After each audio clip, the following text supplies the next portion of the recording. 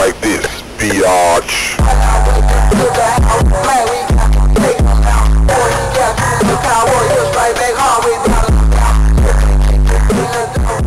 We're live. I gotta get this pre in me.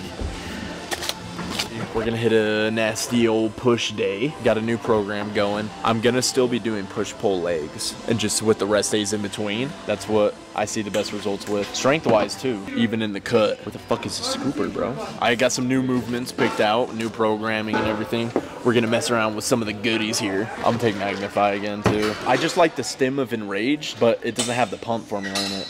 What the fuck is this for? This tampon that's always in, like... Is it moist or some shit? Like, do these things be leaking in packaging? Six of the boner pills. Bitch.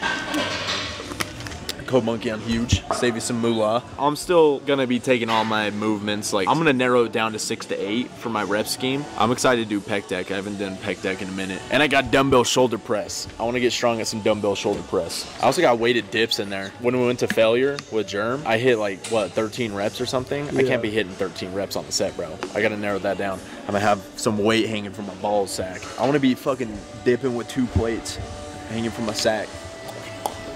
But I'm gonna just treat it as like a finisher at the end of my workout. Oh, this boogie. I haven't touched pec deck in a minute. Fuck it. 130. I'm still gatekeeping. Nobody leak the gym in the comments, bro. I swear. And that shit you like this, bitch. Yeah. Let's go 160. Right.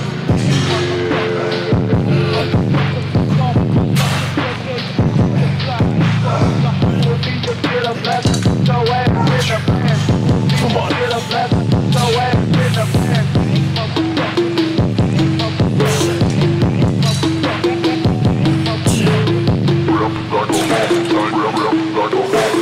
You should get one of the clicker things.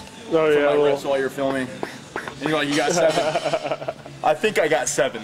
I don't know. We'll see. We'll watch it back. I'm trying to do partials too. If I still got that in the tank, if I can move it from here to here, there's still something to be worked. Just bust them out. Try to keep the form good with it, obviously. It's just like what we do with the shoulders, the partials. It's safe if you make it safe. That felt good. We're gonna move on to some... Yeah, I'm gonna try the incline hammer strength. We did that with Germ though. It's a warm-up now. I ain't taking that to failure. That shit was fucking cardio for the video. That's what I'm saying though. The rep scheme was supposedly 6 to 10, and then I ended up hitting 16. It was still failure, so fuck it. You live and learn. You get heavier next time.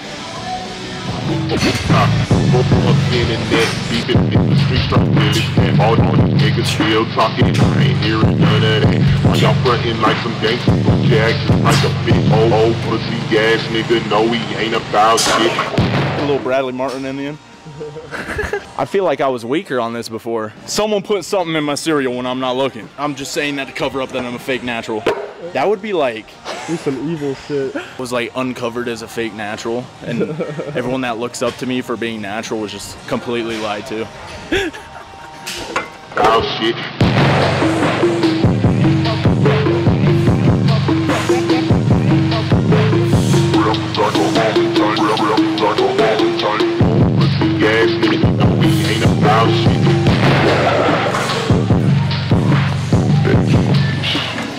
This is the fucking gym. They're playing My Chemical Romance, bro. This is the fucking gym. What do I call the show prep? Road to Natty Pro? That would kind of go hard. I'm excited. Let's get some 80s. They're so thick. Dude. Okay. It's like my... Now I'm playing. Mine's like from here down. I put all my sexual energy and built up anger into the weights. Bricked up mid-press, honestly. I'm so passionate about these fucking weights. Oh, oh, oh, oh, oh, oh. They're there. It took 7 weeks. Okay, quit fucking around.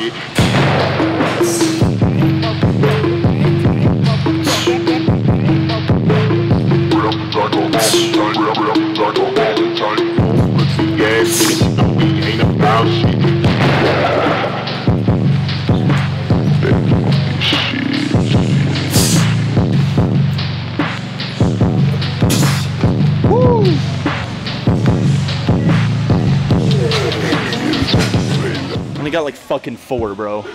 It's cause this. I'm using that one before I get too shaky on that. Cause like my taint is fucking right here. It's like riding a bike while pressing fucking 160 pounds over my head. That's what's happening. No, it's like the boys' bike. You know, the boys versus girls. So the girls always got that comfy ass seat. I just found it better to press with more support on your back, even for shoulder, especially for incline. That's not a thing, I don't think. I don't know. I'd use that for like bicep curls, but hey, we hit the set regardless. We just got 4 to beat now. I'm calling we'll hit 7 next week if we use that bench. Fall in line, Jonah. I fucking hate MGK. I'm just kidding. Don't put any of that negative shit. I have no enemies, Drew. 6. No, I'm kidding. I ain't fucking counting that. It's not a rep. I ain't counting partials, so. Triceps are bigger than yours. Bro, she's getting gains. She's slipping tests. 1 inconvenience from pinning, bro. I swear. If Greg even hints at me being a good potential IFBB pro, you're gonna see a different type of arc. Was Dorian in here? Fucking baby.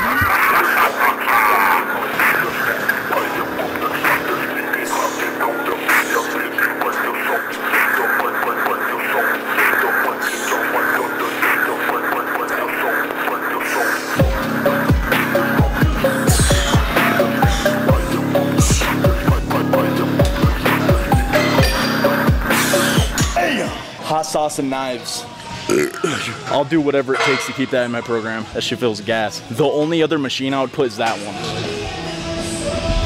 one. I'll probably just cycle them, honestly. There's just 0 point in doing standard dumbbell side lateral raises when some of these machines keep constant tension and it's even throughout the entire range of motion. Because side laterals, you'll be right here and it'll just get heavier, heavier, heavier.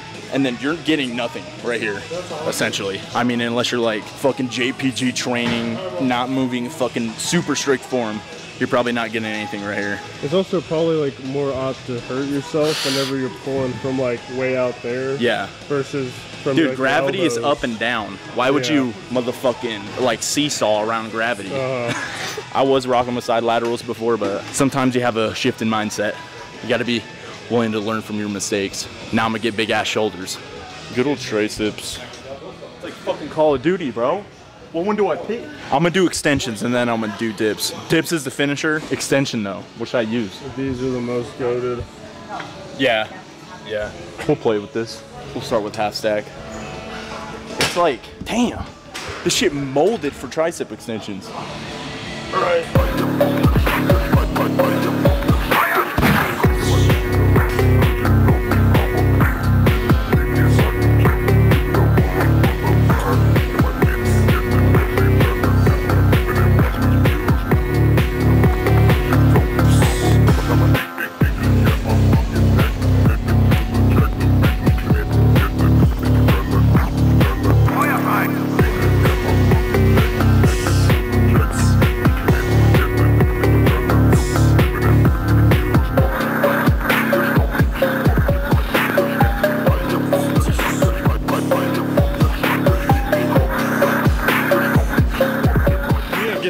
Sooner than I thought. How many reps you get? Like 9. Yeah. You got 12 body weight.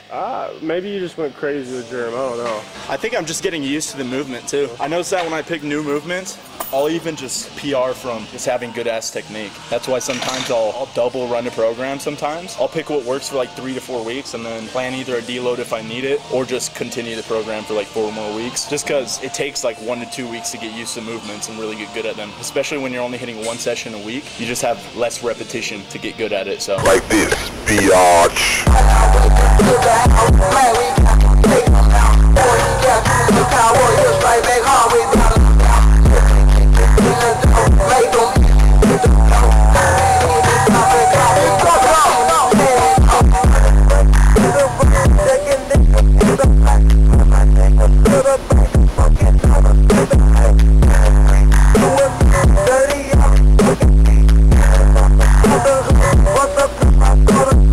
I'm like 195 right now. I'm probably realistically gonna get to like 192 and then we'll see what Greg wants me to do. But that's pretty much update. I feel fine. I am, however, moving more outside the gym. I'm taking 10-minute walks after each meal. Shout out Stan Efferding. Like biohack men's health stuff. And it's always cool to learn new things. I just pop them on when I go on my walks. I make an effort to like learn something new every time I go on a walk because I'm not just gonna, I go outside and walk for 10 minutes after each meal, your insulin sensitivity goes up by 30% and you digest and intake nutrients better just by taking a 10-minute walk. It makes me feel great. I get to go outside. It's nice in Utah for fucking once. Give JoJo some exercise. Yeah, JoJo's doing cardio. It's literally the body in motion tends to stay in motion. Everyone that you see that's like over the age of 60, they probably do daily walks and stretch and everything to keep up with their health. Perfect example. Jay Cutler would stretch for like 2 hours a fucking day when he was competing. Just focusing on all that stuff outside of the gym just maximizes your gains inside of the gym. You're more flexible, agile, joints are healthier, ligaments, so you can push more weight. Like oiling your car. Just good. I mean, I heard it, I took the information in, I applied it, and it's working out pretty fucking good for me. I go to the crib and talk about how I'm losing so much fat at such rapid rates. I'm gonna make this as simple as possible, ultimate guide to losing fat. First, I mean, most of us know you need to be in a caloric deficit is the most important thing. But what I think is more important than the deficit is finding something that works, compliance over everything. The best diet is the one that you can stick to, okay? Remember that. I only change my diet like carbohydrate wise. I'll add in more carbs and more protein, but that's about it. I'm usually cycling the same foods and just adding bigger portions throughout the year. Or if I get bored of a food, I'll switch it out, but it's usually pretty much the same thing every day except for the weekend. Of course, outside of prep, if I'm in a bodybuilding prep, I'm not fucking cheating or anything. I mean, in the off season, you get to relax, you go out with friends, and you can kind of enjoy that. But there's tons of good food selection. I like eating. You change up your snacks a lot. Yeah, I do. I was on like the rice cakes for a minute. Now I'm doing like yogurt and protein chicken banana just because I feel like it. But you don't have to be super picky about them, and they're not crazy expensive or anything. You can just do like a fat Costco run. How much was this? 12 Yeah, bucks. like 12 bucks for how many fucking... There's like 15 in here or something. A lot. That bullshit about eating healthy is expensive. No, it ain't. Go to Costco, get a membership. That's about the most expensive thing that you're gonna get is a membership. And everything else there is just in bulk and you're chilling. Yeah, so finding something that you can stick to, then caloric deficit. Everyone has a calorie maintenance, and that is the amount of calories that you would eat based on your attributes, yourself, to maintain your current body weight. So let's say, what, I'm 195 right now. I would say my caloric maintenance is probably like 3,000 calories. So if I ate 3,000 calories every day, my body weight would essentially stay the same. And so you want to take that number and caloric deficit, put yourself in a caloric deficit, whether that be decreasing the amount of calories that you eat or increasing the amount of activity you do throughout the day. You can pick either or do both at the same fucking time. Like me, I'm literally gonna eat my next meal and go for a 10-minute walk. 3 10-minute walks, 30 minutes of cardio. That is burning calories. Just go for a walk, get your 10K steps. It's entertaining. Go see the world, go touch grass, or you can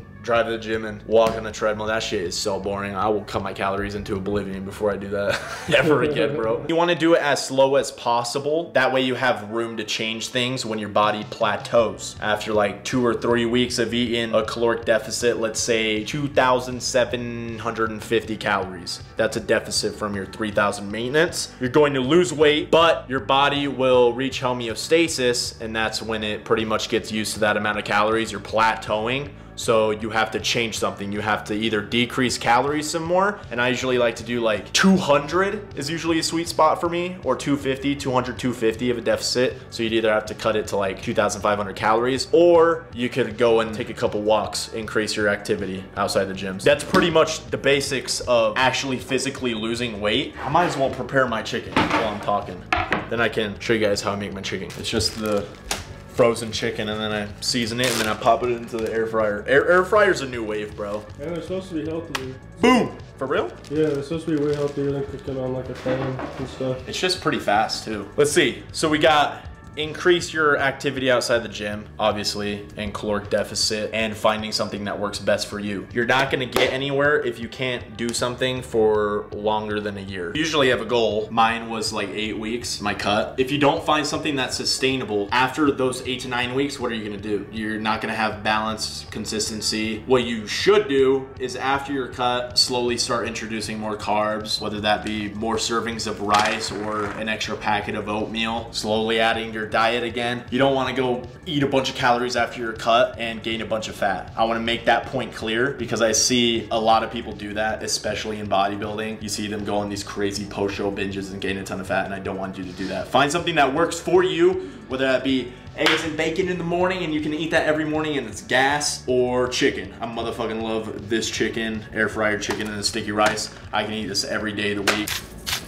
And people don't sleep enough. I mean, you live and you learn. Even the last time I was getting like maybe 6 hours of sleep, like the last time I was on a cut. If you can't get 8 hours, try to get 7. Don't underestimate sleep. I'm pretty basic. I just put garlic, salt, chili, seasoning, salt, pepper, flip it and put it on the other side. Another solid ass tip that I have for just getting through a cut, because cravings do kick in. Although I want to say just don't be a pussy and just don't give in to the cravings, which that's the reality of it. Just don't go in your pantry or think about food if you want to cheat. And the biggest part is keeping yourself busy. If the walks aren't enough, pick up a hobby, pick up a side hustle, try to turn it into a main hustle. Just keep yourself busy. I'll even get so busy with just side stuff that I forget to fucking eat and I have to catch up on my meals. And that's pretty nice because usually when you're cutting, you have a bunch of cravings and you're all grumpy because you can't eat stuff and you have to resort to trying to get rid of your sweet tooth with slamming a bunch of diet sodas and shit that isn't necessarily terrible for you. You don't need to do all that and you can keep your diet clean without. I mentioned intermittent fasting in a previous video. That's another big help. With intermittent fasting, you don't gain like anything physically from intermittent fasting unless there's some crazy science article that fucking dropped that I didn't read. Your eating window is just shorter, so there's less time in between each meal, so you're just fuller longer. Another good tip, I like to eat a lot of my fats in the beginning of the day just because fats take longer to digest, so you'll stay fuller longer. Y'all see I'm throwing a bunch of fucking seasoning on this. That is good. If you don't have enough sodium in your diet, especially while cutting, you will feel like shit. That's like an old fitness myth, like the sodium, and they're like, I don't salt my chicken, and like people even put sodium in pre-workouts now. Yeah, they put pink Himalayan salt. If you've seen people like throwing salt in the pre-workout, it gives you a better pump. You just feel better when you have sodium in your diet. If anything, season your food more when you're cutting in comparison to when you're bulking.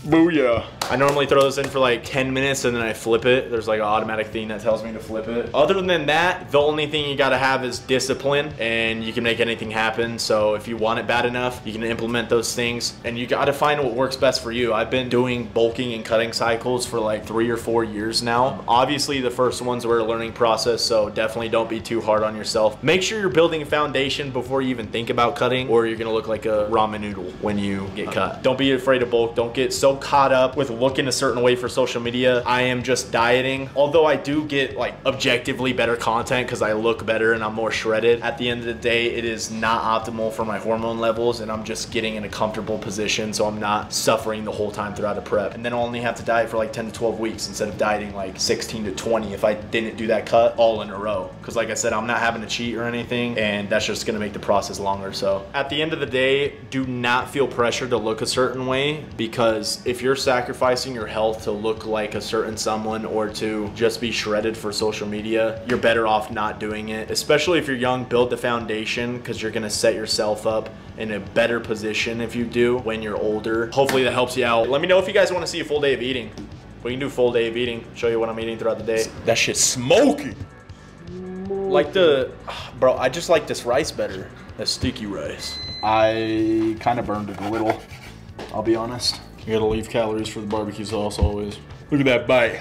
Oh, you want some, Drew? Glass of OJ. Merch idea is locked in. Working on a website. We have fulfillment. Merch coming soon. Okay, I will keep you guys updated with that. The whole warehouse setup is out in Maryland, so we're gonna be visiting Alex and the twins pretty fucking often, so that'll be hype. But I will keep you guys updated with the merch. We're going to LA, what day? The 19th? 19th, yeah, we're gonna go to LA, so obvious mandatory vid with Lex, so that'll be hype. And I'll be leaner than Lex for once. I'm only leaner than Lex like a month out of the year. He can just not eat food for a day and be stage ready. I'm gonna wrap up the video. Please slap that like button in the ass. In the ass. In the ass. New videos every Sunday, 7 p.m. MST. Motherfucking love you guys. Peace out, baby.